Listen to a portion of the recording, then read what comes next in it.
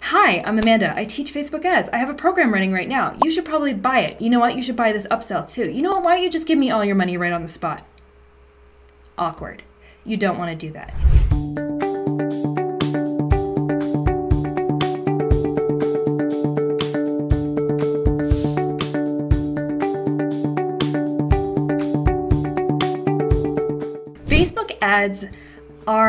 Facebook ads fill a real need in the industry. They are not as expensive as other ads such as LinkedIn ads or Twitter ads or direct mail marketing or traditional marketing channels. And Facebook ads have a really fantastic ability to scale and amplify what's working. They also have the ability to amplify what's not working. So Facebook ads can really point you in the right direction of where the bottlenecks are in your business, and it can do it at a much lower cost than certain other ways of spending your ad dollars and finding out the hard way. Facebook ads are also quite attainable for small and medium-sized businesses. They're a great entry-level point for those who are just starting to get into digital advertising. And it's something that if you're not already in it, you need to be. Your competitors are there. If they're not there, they will be there tomorrow, and you don't want to play catch up. You want to be present. And there's a whole range of advertising abilities within Facebook. So you can go really cheap and cheerful and just do reach and engagement ads and really serve the brand awareness side of your funnel, just getting people aware that you exist. Or you can go right down deep into creating some very advanced funnels and leading people right into sales. So Facebook ads has a really big, wide spread of abilities to serve your business and serve your budget. So it's so flexible depending on what you want to do with it. Just don't get caught in that, caught in the thinking of, I'm going to put money in and I expect an immediate return on investment. Facebook ads can't handle all of your marketing. Facebook ads is just one tool in your entire suite of marketing, but it's a very effective and powerful tool for almost all businesses. So that's definitely why I love Facebook ads.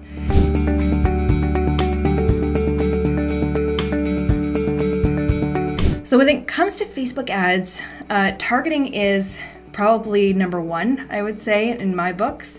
I always say you can serve the best ad in the world. You can have the best image, the best ad creative, the best title and headline to go along with your ad. You can have the best visual to put in front of people. But if you put it in front of the wrong people, nobody cares and nobody is going to buy.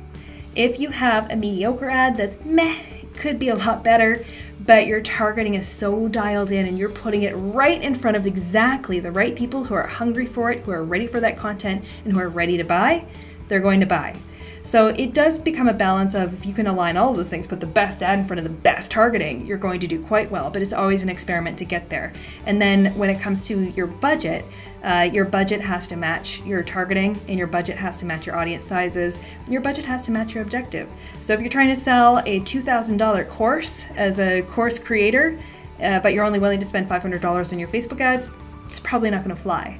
But if you're just trying to use your Facebook ads to increase brand awareness and serve one part of your funnel, then there's a lot more flexibility. So your budget really does go hand in hand with the audience sizes that you're targeting, and has to go hand in hand with your absolute objective of what are you trying to do. Are you trying to sell a high ticket price item? Are you trying to sell really low ticket price widgets? Or are you just trying to build excitement around your brand? So there's varying degrees.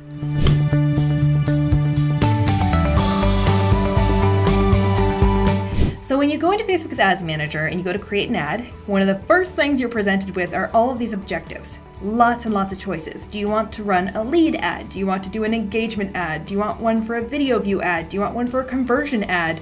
There are tons of different options.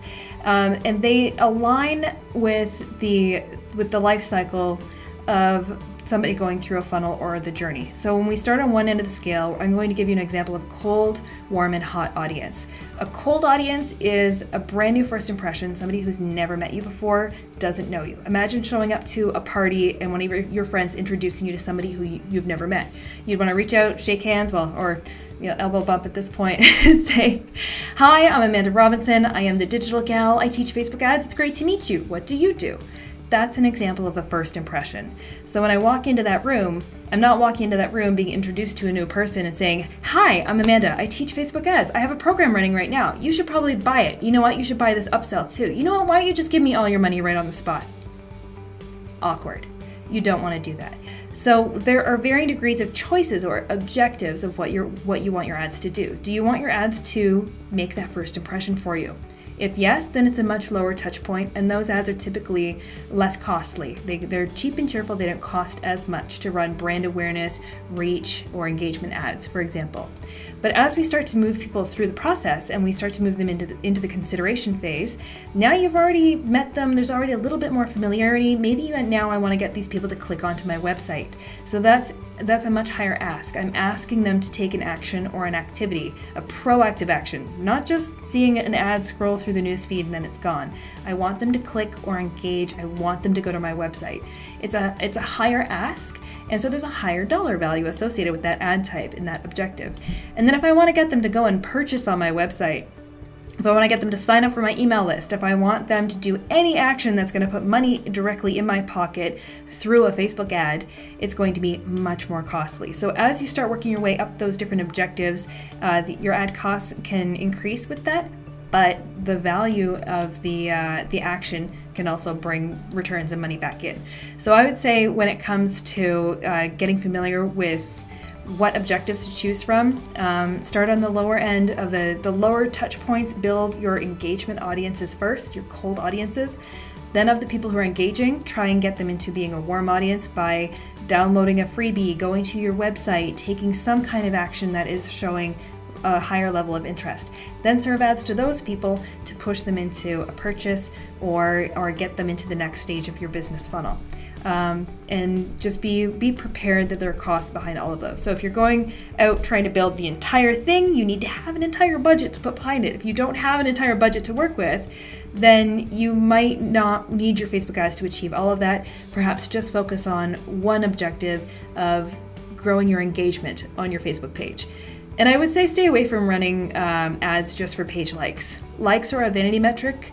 Likes cost you a lot of money as an ad objective, and they don't really get you that much value in the long run. So focus on those engagement tactics to start, and then work people through your funnel.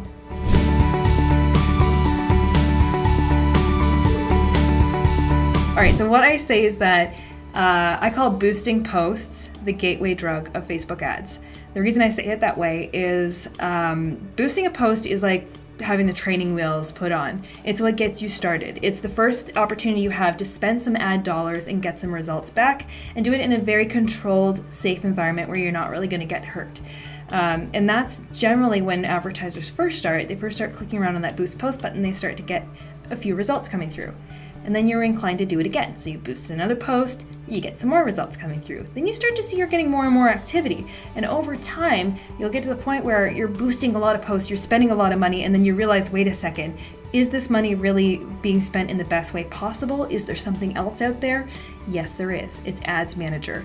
So if you are clinging on to the life raft of boosting posts and too afraid to really move off of that and graduate yourself into Ads Manager, yes, over time you are going to start wasting your ad dollars in certain ways. It's not operating as efficiently as those ad dollars could be for you. So I really highly encourage you to take the leap, move into Ads Manager, and start learning how to leverage the full power, the full suite of options, all of the optimizations that are available to you. If you don't start now, it's going to get harder and harder to learn over time as Facebook keeps bolting on more features and more options into the back end of Ads Manager. So get off that boost button, get into Ads Manager. But yes, boosting posts really is what I call the gateway drug of getting into doing Facebook ads.